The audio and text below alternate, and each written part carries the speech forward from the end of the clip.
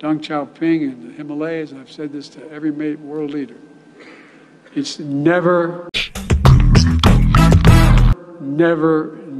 been a good bet to bet against the American people. Never.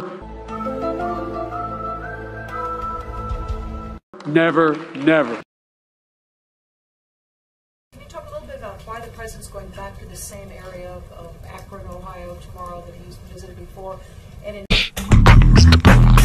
Mansfield, the local paper is reporting if President Obama has his way, his Air Force One arrival would be one of the final flights into the Mansfield airport because the president... Angela, come here. Check this out.